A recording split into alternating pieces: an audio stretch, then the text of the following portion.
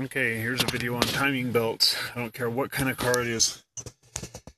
See, there's a timing mark on that little pulley right there, and I did paint it blue. And on the top of the engine, there's another timing mark. I painted it blue. And I put a red mark on the timing belt so there's a little contrast and mark which arrow goes in. If you mark those as you take, before you take the timing belt off, there's a V6, there's another one over here. You mark those before you take them off.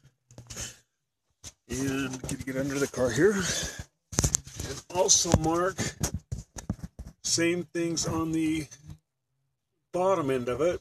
And I just put 2 marks down on the pulley at the bottom.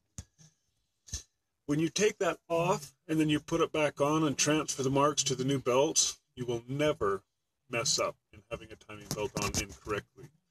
Do that with any car, anytime. Works great every time it's tried. Thank you for watching.